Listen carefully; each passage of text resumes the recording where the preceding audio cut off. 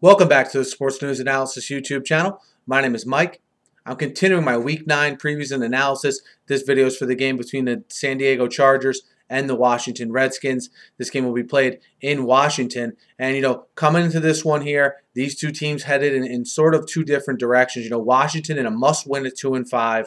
San Diego coming off their bye with a record of 4-3. And remember, San Diego's defense was talked about a lot as being what would maybe hold them back this year as a team with their offense putting up such prolific numbers. But remember this, San Diego's defense let up a total of 15 points combined in their last two games before the bye, 9 to Indy at home and 6 on the road to Jacksonville. And I know you say, well, they let up 6 to Jacksonville, so what? But hey, letting up 9 points to Indy only looks pretty good now. And, I think if that defense is able to stay opportunistic, John Pagano is able to dial up some schemes, you may see this team turn the corner, because certainly Phillip Rivers having a little bit of a career rebirth this year under first-year head coach Mike McCoy. You look at Rivers as being in that mix right under, obviously, like a Peyton Manning for the MVP award. That's how good he's playing.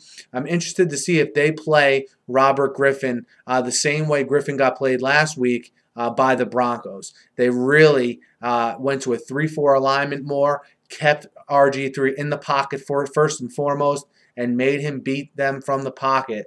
Gave up some yards to Alfred Morris as a result. Remember, San Diego does still give up 4.8 yards a carry on the ground.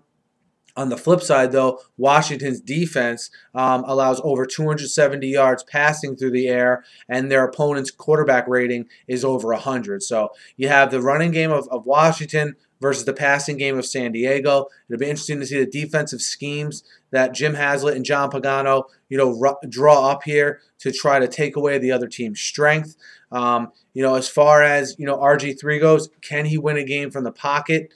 Or can the Shanahans develop a game plan to get him outside the pocket more? Do they integrate more planned runs as RG3's knee begins to feel better? These are all things we'll see. But what I've liked from the Redskins defense, yes, they're still giving up an ungodly amount of yards. While they're not going to be able to get better players overnight, I think what they've been showing a little bit in the last couple of weeks is the ability to at least force turnovers, 3 interceptions of Peyton Manning last week, the ability to get after the quarterback a little bit, which I think is going to help them in this game, especially at home. I expect this game to take on a lot of the similarities that the game versus Chicago did. A team coming in with a better record, okay, but Washington with their backs against the wall, needing a win. And I like, Alfred Morris to have a good game in this one, RG3 to not make the big mistake, and for this game to be, a little bit lower scoring than you think, because I think the Redskins can seriously run the ball on the Chargers. I think the Chargers, are right in this one till the end. But I like Washington at home needing the win, okay, to keep their season alive.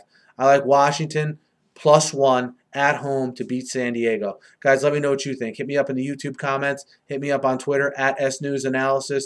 Be sure to subscribe to my channel. I preview and recap every game every week, and I'm always talking the news of the day in the NFL. So be sure to subscribe. Thanks for listening. Have a great night.